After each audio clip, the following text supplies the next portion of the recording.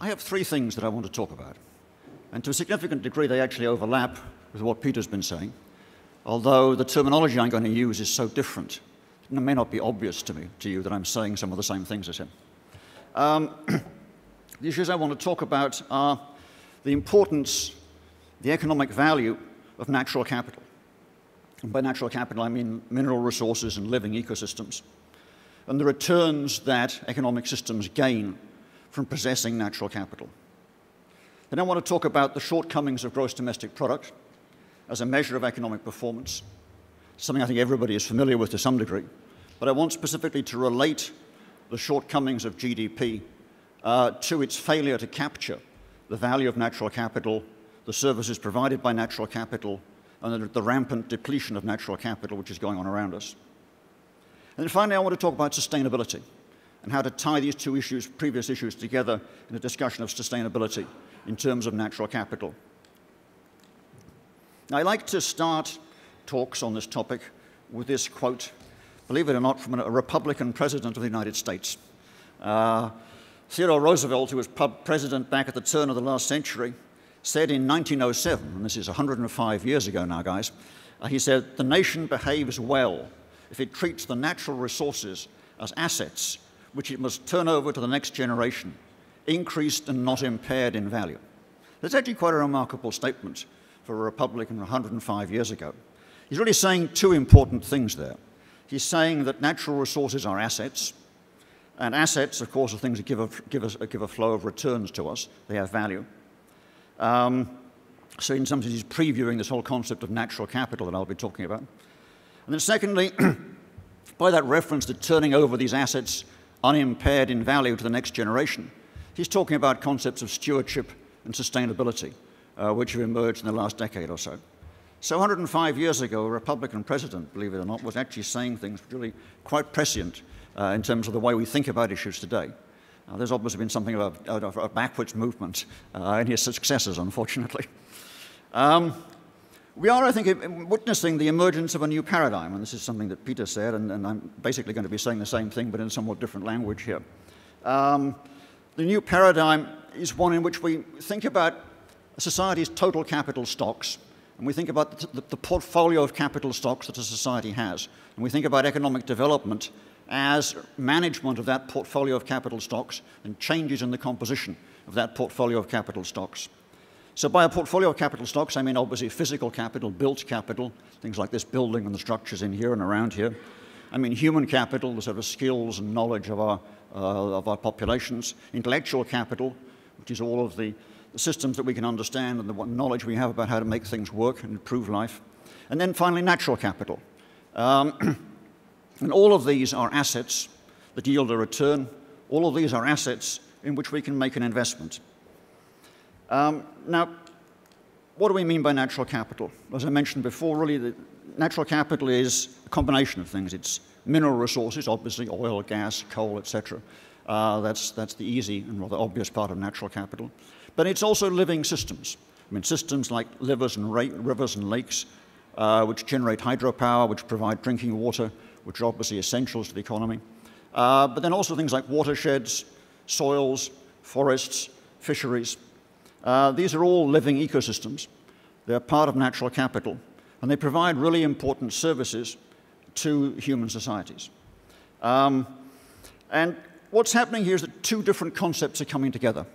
There's the economist concept of natural capital, and then there's a concept from ecology and from biology of ecosystem services. You know, biologists have claimed for a long time that the natural environment is not just beautiful and thrilling and valuable in an aesthetic sense, but it's actually important in a real down-to-earth sense of providing essential services to human societies. And they classify these services as ecosystem services. And they classify them into some of the categories I've got in this slide here. You know, climate stabilization, pollination, which is obviously critical in producing food supplies, other aspects of food production from the soil, waste decomposition, recreation, and so on. These are all of the various services provided to us by natural capital. And these services can be seen, these ecosystem services, which biologists write about, can be seen in economic terms as the return that we as a society earn on our natural capital. So natural capital is earning a rate of return for us, and that rate of return is measured in terms of this flow of ecosystem services. These are sometimes hard services to put a dollar value on, but that doesn't mean they don't have a dollar value. I mean, they have a very significant dollar value in many cases. It's just not one that's captured in a marketplace. So I think that's the paradigm which is emerging, and the paradigm to which Peter was referring, the new paradigm to which Peter was referring. It's a merging of concepts from economics, in particular from capital theory, and concepts from ecology and biology, and these concepts of ecosystem services there. Now, for example, to take a topical issue, the stable climate, the stability of the climate system is a return on natural capital. Now, the climate system is kept stable by a range of very complicated interacting ecosystems, terrestrial ecosystems, marine ecosystems, and so on. And so the stability of the climate, habitability of the climate, is a return that we get on the conservation of those ecosystems. And if we destroy those ecosystems, we're depleting a form of natural capital, and the return that we lose there is the stability of the climate, which, as everybody's increasingly aware, has a real economic cost. So that's a comment on my first topic, which is natural capital. Next thing I want to do, as I said, is to switch brief and talk very briefly about gross domestic product and some of the shortcomings of gross domestic product and tie them into this. So the shortcomings of gross domestic product really stem, as I said before, from its failure to capture the value of natural capital and the services that that provides. And I think that the easiest way to persuade you of this point is just to give you a very simple example. I've actually got a couple of examples, but I'll skip the second one. So here's the example. In the northwest of India, the Punjab, which is the sort of the breadbasket of India, most farmers irrigate their land for a large part of the year by drawing up subsoil water. So they have aquifers underground, and they draw up water from these aquifers to irrigate their land. Now, for the last decade, roughly speaking, the water table in these subsoil aquifers has been falling at about 3 meters per year. 3 meters a year. So 3 meters is somewhere right up here. That's a lot of fall every year. So over a decade, it's fallen by about 30 meters. Because the water table is falling so rapidly, farmers are having increasingly to invest a great deal more effort and capital equipment in extracting water to irrigate their farms. So they're buying pumps, they're buying fuel for the pumps, they're buying electricity for the pumps, they're using labor to draw up more water. And all of this appears to be increasing gross domestic product because they're investing. An increase in investment raises gross domestic product, an increase in investment in pumps and pumping equipment, increasing employment of labor. All of this raises gross domestic product. So if you look at what's happening from the perspective of gross domestic product, it says things are going well. The depletion of the subsoil water is not a problem. It's actually a source of economic growth, source of economic activity. But when you think of it from a long-term perspective, that's obviously ridiculous. What we've got here is a crisis just waiting to happen. And once the level of subsoil water falls below a certain level and the subsoil water is significantly depleted, the productivity of a major agricultural region in Asia is going to drop very sharply with huge implications for food supplies. So the gross domestic product is focusing on some flows. It's not focusing on the stocks. And what's really happening here is we're depleting a stock. We're depleting a stock of natural capital, which is the subsoil water. I've got another example here, but I can skip that. I think it makes very much the same sort of point. So we need a different measure of economic performance if we're going to grapple with these issues in a persuasive way. We need a more sustainability-oriented measure of economic performance. And I'll talk exactly about what sustainability is in a second. There's a number of alternatives. In fact, this is really a growth industry, actually. I mean, there must have been 20 or 30 alternative measures of economic performance persuaded profit in the last decade, I'd say. One, for example, would be to move, a very simple thing would be to move from gross domestic product to net domestic product. Gross domestic product is just the total value of all goods and services produced in the economy. Net domestic product is just that total value net of the depletion of capital. Now, when we look in the normal national income accounts for depletion of capital, what we find is the depreciation of physical capital, depreciation of buildings like this and desks like this one here and PCs and stuff like that. That's actually usually for various reasons a fairly meaningless number. But if we were to subtract from gross domestic product the depreciation of all forms of capital, including natural capital, we actually would capture some of these issues I'm concerned about. And there have been a number of attempts to do that, and they produce a number which is often referred to as green national income. And you can find discussion of that in the background paper I've written on this. Another measure which people have invented and which actually has got quite a lot of press and quite a lot of usage in the last couple of decades is the United Nations Development Programme's Human Development Index, or HDI, which is an attempt to move away from a strictly economic-based measure of economic performance. So the HDI takes into account not just income levels, but also life expectancy, measures of health, and also measures of education. So the HDI for a country is a kind of an average of income levels, of life expectancy at birth, and of average years of education. And finally, the last thing I want to mention and I want to focus on most is a number called the adjusted net savings, which is produced by the World Bank. ANS, or adjusted net savings, which I think is actually a very good starting point for talking about the measurement of natural capital and the measurement of sustainability. What I've got in the next three slides is just some quick data which shows you the differences between these things. This is simply a measure, this is simply showing you gross domestic product for 6 countries. Going from 1980 to 2010, the data points on the horizontal scale are not uniform. 1980, 1990, 2000, and then 2005 to 2010 annually. Okay, so that looks slightly strange. The top line there is GDP for the US. The next line down is Germany. The next line down is Botswana. Next line down beneath that is China. Then at the bottom you've got India and Papua New Guinea. So you've basically got 2 rich countries, 2 middle-income countries, and 2 poor countries. And I've drawn those countries because they happen to be countries I was using for some other part of a research project. They all show an upward trend over time, except for a slight dip around about 2008, 2009. This is the Human Development Index for the same set of countries over exactly the same time period. Top is the US, second is Germany, then we've got China and Botswana bracketed very closely together, and then India and Papua New Guinea. Very much the same time trend. You know, upward trend, very much the same countries at the top, the same countries at the bottom. The difference is that the gap between the US and Germany is much, much less. And the gap between Botswana and China is much, much less. So the scaling is somewhat different, but qualitatively it looks much the same. Now here's adjusted net savings, which is basically the change in the total value of capital stocks, including natural capital, including human capital. The top line there is Botswana. The second line there is China. Germany and the US are down towards the bottom. So if you look at things in terms of the way in which they're building up their capital stock, or they're maintaining their total capital stock intact, including natural capital, then the most successful countries actually are Botswana and China. And the 2 richest countries, Germany and the US, are actually right down towards the bottom, which is interesting and emphasizes the point that being rich and being sustainable are by no means the same thing. So let me talk about sustainability. Oops, sorry, I've gone too far there. Sustainability can be defined as keeping the total capital stock of a country intact. So keeping the value of the total capital stock of a country intact. So sustainability in this definition is keeping the total value of physical capital, human capital, intellectual capital, and natural capital intact. You're sustainable if that value stays constant or is increasing. You're not sustainable if that value decreases. What's the motivation for that particular definition? It's a couple of motivations.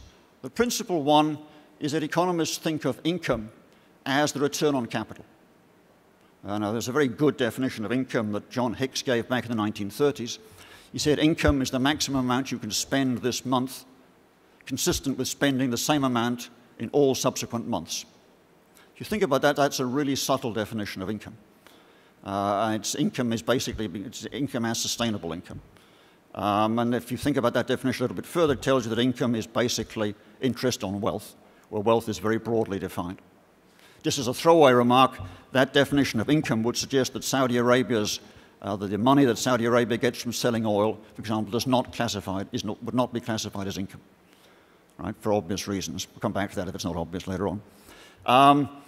If you can maintain your capital stock intact, and if income is interest on capital, then you're maintaining your income level intact. So that's the motivation for thinking about sustainability in terms of maintaining capital stock intact. Now, let me give you a slightly different perspective on this. The process of economic development can be thought of as I mentioned at the beginning, as changing the composition of a country's portfolio of capital stocks. And let me take a concrete example. Think about the United Kingdom prior to the Industrial Revolution. Okay, prior to the Industrial Revolution, the United Kingdom had vast reserves of natural capital. It was a very, very heavily forested country, for example. During the Industrial Revolution, the steam engine was invented. Steam engine initially burnt wood. So during the Industrial Revolution, what we saw was the destruction of most of the United Kingdom's natural capital. By the end of the Industrial Revolution, the United Kingdom was almost entirely deforested. None of the original forest cover was left. So the natural capital had been run down quite aggressively. But at the same time, we built up huge amounts of physical capital, roads, railways, canals, bridges, other forms of infrastructure, steam engines, and so on. And we built up a lot of intellectual capital, the knowledge of how to make all of the aforementioned and make them work, the knowledge of how to run things in factories, and so on. So the process of industrialization there was the depletion of natural capital, the destruction of natural capital, but its replacement by physical and intellectual capital.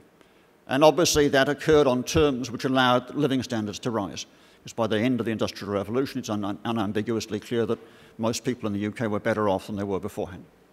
And if you think about economic development in the world as a whole since then, it's been the same pattern. It's been the destruction of natural capital, the destruction of forests, the depletion of fisheries, the extinction of species.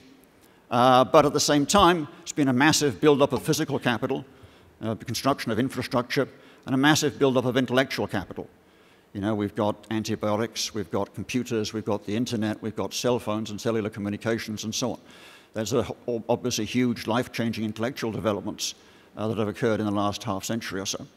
So we've depleted our natural capital, but we have built up physical capital, we've built up intellectual capital, and we've raised our living standards in doing so. And again, I think while a lot of people might regret the depletion of the natural capital, it's unambiguous that our living standards have raised through this process of substituting physical and intellectual capital for natural capital.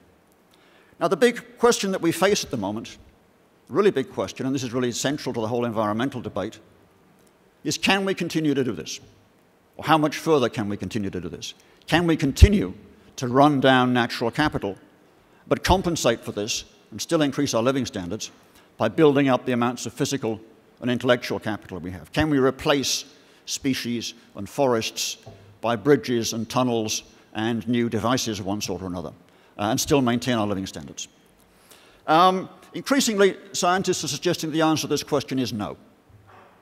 In economic terms, early on it was easy to substitute physical and intellectual capital for natural capital. The elasticity of substitution between these things was high.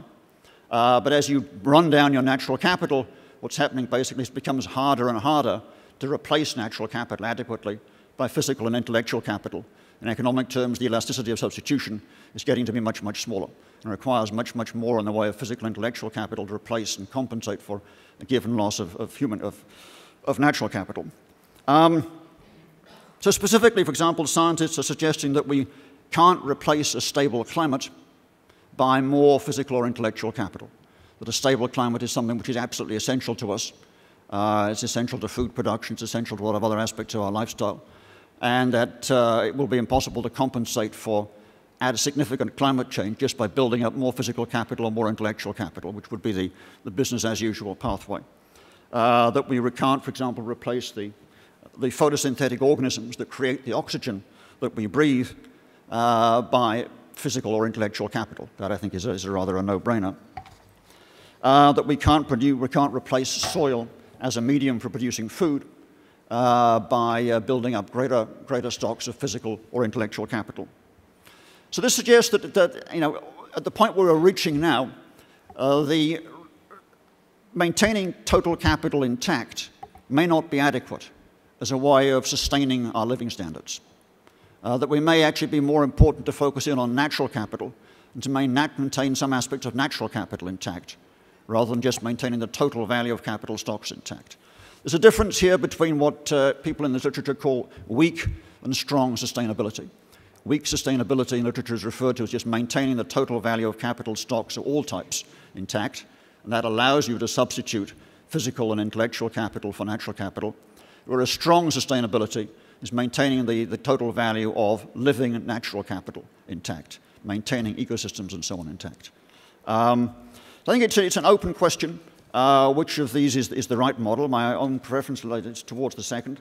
I think that I find myself finding convincing that the process of substituting natural capital by physical and intellectual capital is one which is reaching the end of the road. And the measure that I was showing you in the previous slide of adjusted net savings is actually a good measure in many ways of trying to understand what's happening to the economy's total capital stock and whether we're changing the composition of that in a way which is potentially detrimental to our ability to maintain our living standards. Thank you. Thank you very much.